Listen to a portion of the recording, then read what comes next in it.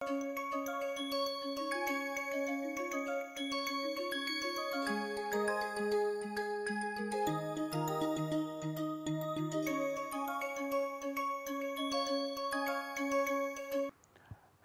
welcome to the lecture number 25 of the course Quantum Mechanics and Molecular Spectroscopy. Towards the end of the last lecture, we were looking at the transition moment integral, which is nothing but f mu dot E I. Okay.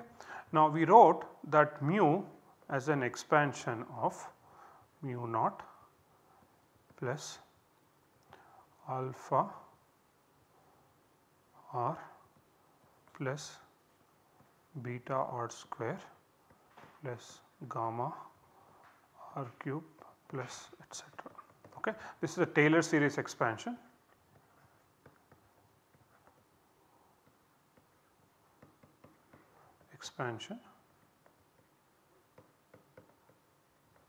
Around the equilibrium geometry.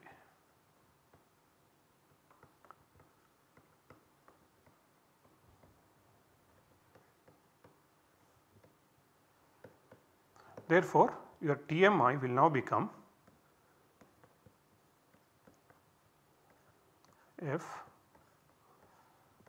mu naught plus alpha r plus beta r square plus gamma r cube plus etc. dot epsilon dot I. Okay, where alpha is nothing but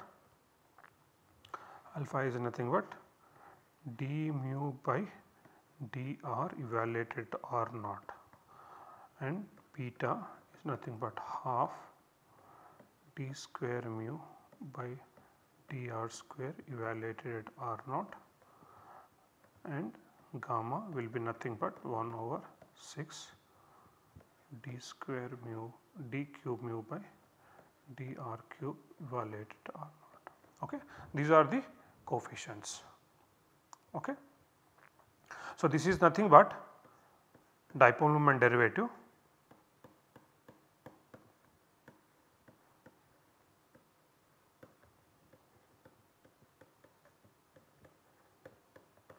Okay. We will come to the usage of dipole moment derivative later in this course. Okay.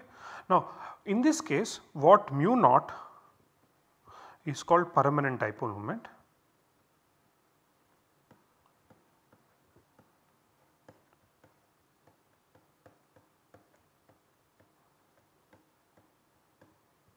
Which is nothing but the dipole moment at the when the molecule is at equilibrium geometry. So, simply for example, if you have a molecule AB, okay, because of the electronegativity difference, if there is a partial charge Q plus on A and Q minus on B, and this distance is R, okay, R naught, that is the equilibrium geometry, then your mu naught will be nothing but equal to Q times R naught. Okay. Now, one of the interesting thing that you will still need in the time to evaluate in your transition moment integral, when you write TMI, this is equal to f mu dot epsilon I, is the fact that we still have to evaluate the initial and final wave functions. In the beginning of the course or throughout the course up till now, what we have assumed that we have a Hamiltonian H naught, we still do not know what that exactly is, into I is equal to EI I and H naught F is equal to EF F. So, this we have assumed all while, but we still do not know what is H naught precisely. Okay. Now, what I am going to do is that let us start with a very simple problem, that is the rotational state. So, what we look at is pure rotational spectra.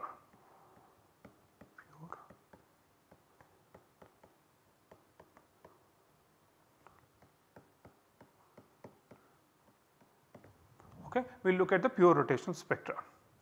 Okay. Now, if you take the total, if you have a molecule AB, okay, then and this is your R naught, okay, one can write a Hamiltonian H is equal to minus h bar square by 2m A del square A minus h bar square by 2m B del square B plus U REL AB. Okay. Now, one can write such a Hamiltonian H. Okay. Now, this is what, this is the kinetic energy of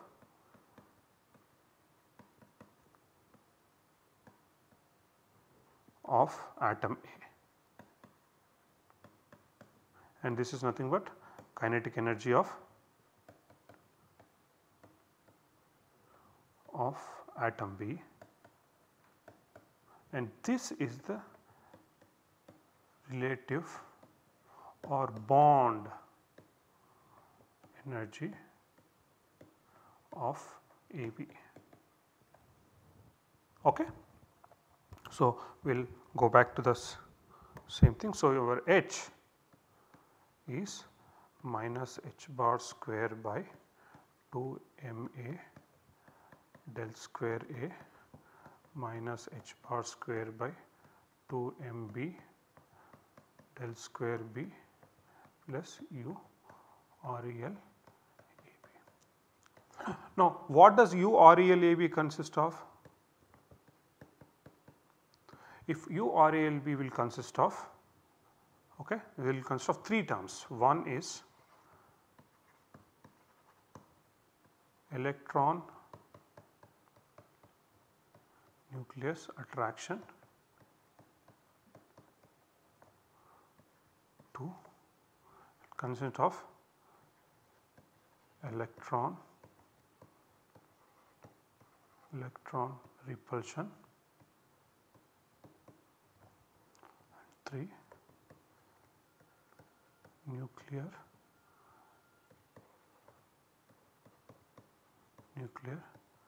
repulsion, and 4 because of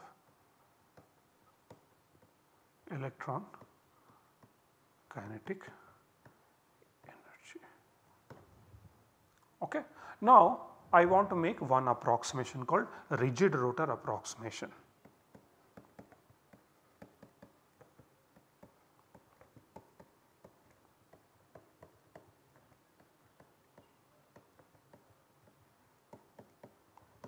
Now, what am I saying when I say rigid rotor approximation? Very simply, it means the following.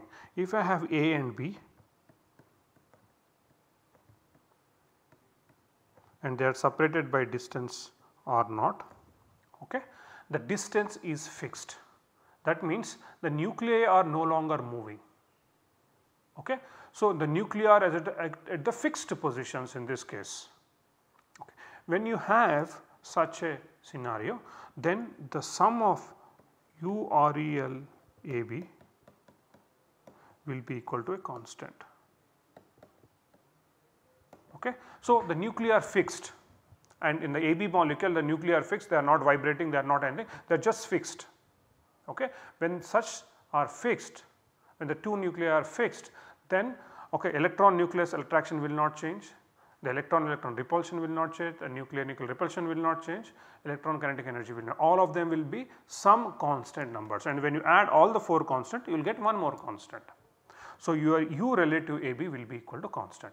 So, which means your Hamiltonian HRR, okay, RR because rigid rotor, okay, I will call rigid rotor as RR, okay, HRR will be now be equal to minus h bar square by 2 m A del square A minus h bar square by 2 mb del square b, okay, plus some constant.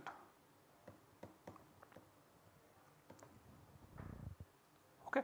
Now, one of the interesting things of energy measurements is that you can always measure energy with respect to some value. Okay. For example, in thermodynamics we only measure delta G's, and that is delta G's because we always think that the delta G of the standard states is 0, okay, and we measure delta G with respect to a standard state. Similarly, in this case one can think that one can measure energy with respect to this constant, which is nothing but U relative AB.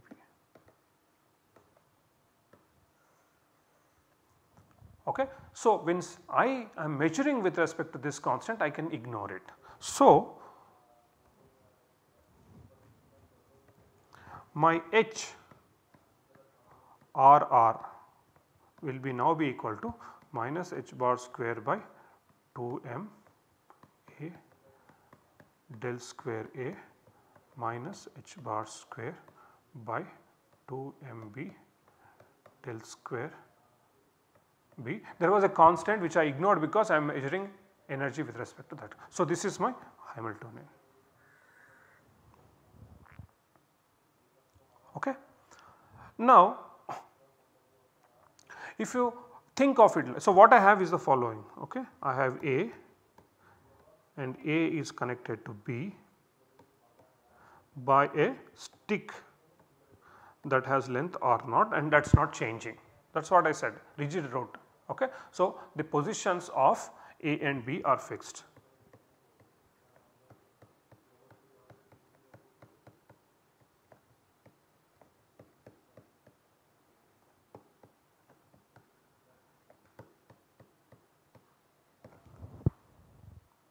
Okay.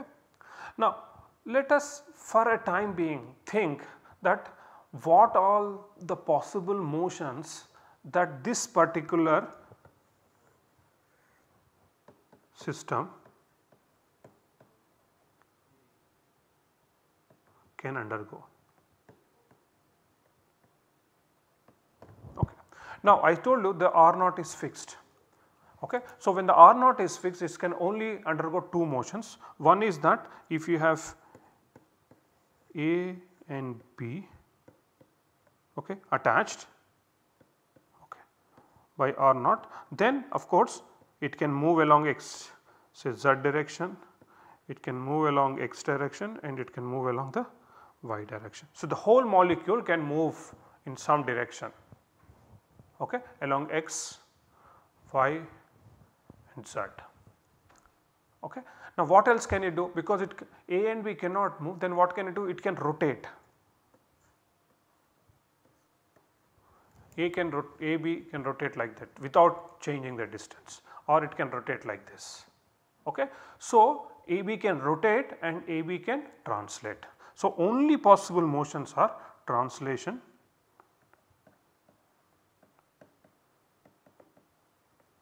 and rotation.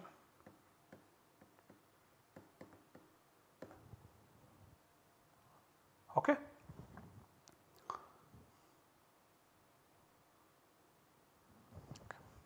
Now, what did I say? So, we had this Hamiltonian which was nothing but H, okay, is equal to minus h bar square by 2 m A del square A minus h bar square by 2 m B del square B. Okay, now we had two of them. So, there are two possible motions, one is the motion of A atom and other is motion of atom B. However, they are stuck to each other. So, A and B cannot move independently. So, in that scenario, this equation can be written as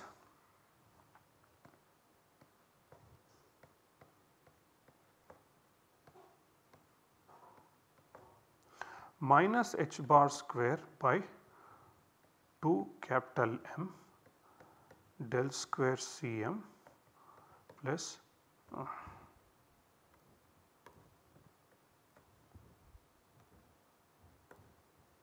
minus h bar square by 2 mu del square internal. Okay. So, this is something is called coordinate transformation.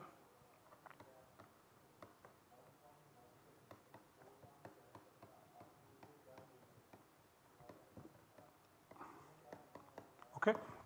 I will not go to the mathematics of it, but I will tell you what. So, if I have a quantity A and B, okay, that is my body A and B. So, what you have is the coordinates of A and B, okay, and there is a mass of it which is MA and the mass of this is MB, and there are some coordinates, okay, and what I will call it as RA and RB. So, the center of mass will lie somewhere here. So, this is center of mass, okay. So, this will have R center of mass. Similarly, you have another distance called this as R naught, which is nothing but R internal. So, there are two things that one can do is that instead of having RA and RB, there are the vectors from the origin going to A and B. There are two vectors that are representing this system, RA and RB. Instead of that, you could choose an alternate description, that is R center of mass and R naught. So, it is an equivalent description of it, and one can do the math. Okay. There is something called center of mass transformation.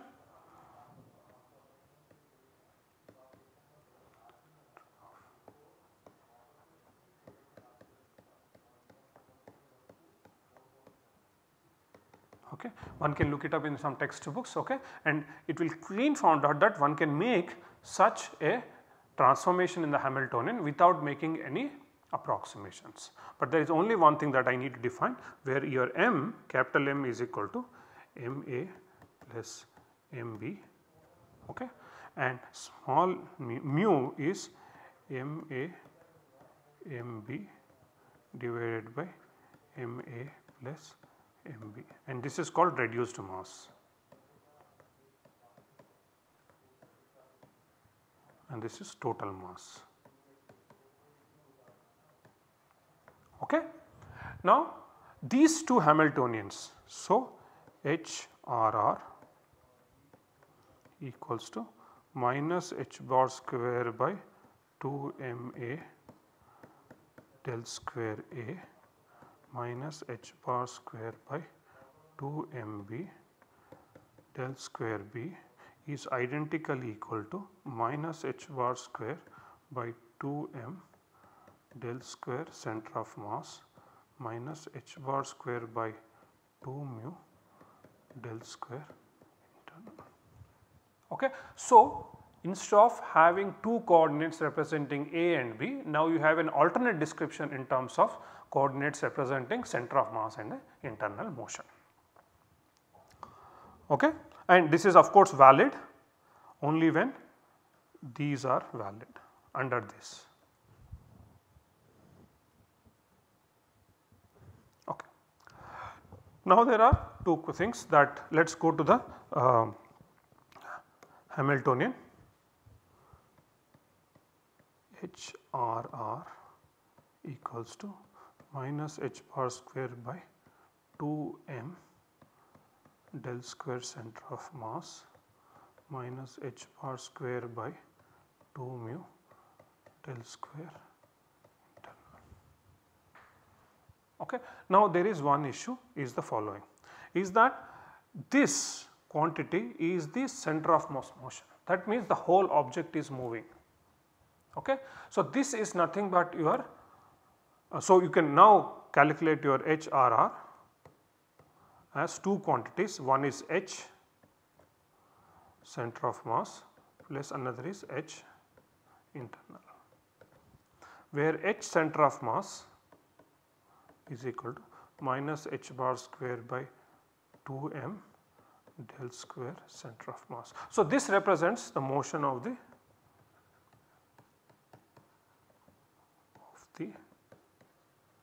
or Ke of the entire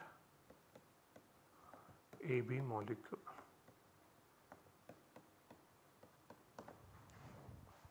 Okay. Now this is just a motion of the entire AB molecule in some direction xyz or a linear combination thereof. So this essentially leads to what, and there is no potential acting on it. So essentially this leads to what is known as free particle.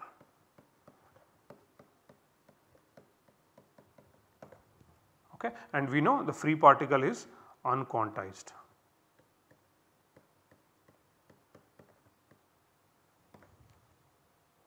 Okay. So one can think of having a this one as HCm chi Cm is equal to okay, E Cm chi Cm, where E is equal to h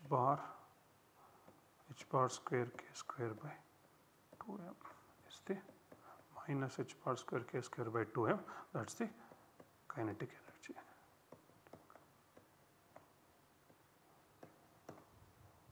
Okay. So we do not have to worry about the Hamiltonian corresponding to center of mass, because that just represents the motion of the entire AB. Okay. And just if you want to move a particle or a mass or a AB molecule, okay, of course it is not related to any spectroscopic transition. So we will not worry about it anymore in this course.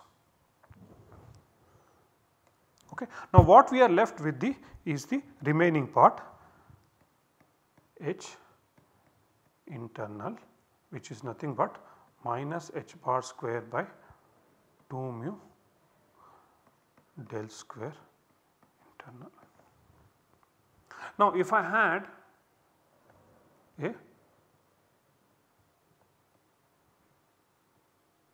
particle AB, okay, and this one was at XA, YA, ZA, these are the coordinates of A, and XB, YB, ZB as internal coordinates of or coordinates of B, then you can write X is equal to XA minus XB, Y is equal to YA minus YB, Z is equal to ZA minus ZB, and this represents internal .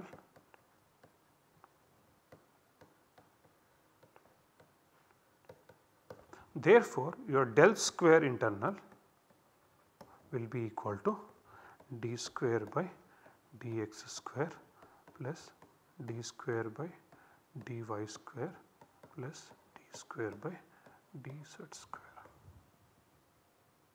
Okay? And this is the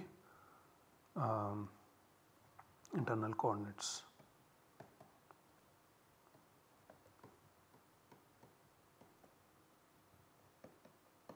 Okay. There is of course one problem. Okay. Now the problem is this, is that when you want to, so I know I told you that AB is a rigid body.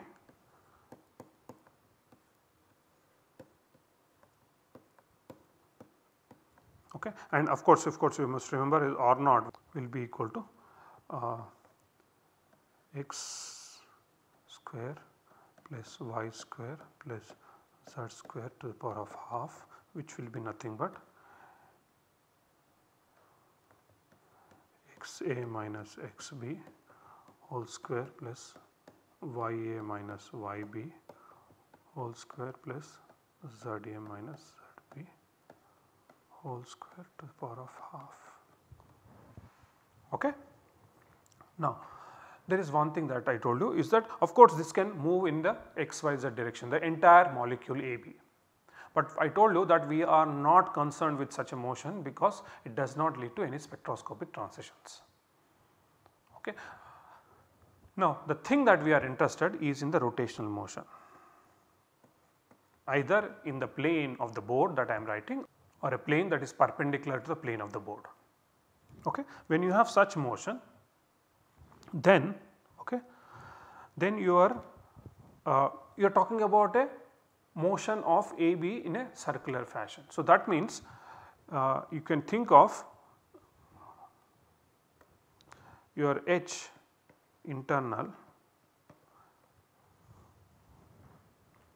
your H internal is equal to minus h bar square by 2m del square internal, and this internal motion is the motion of the molecule without moving the center of mass. So, what is this? This is that this is motion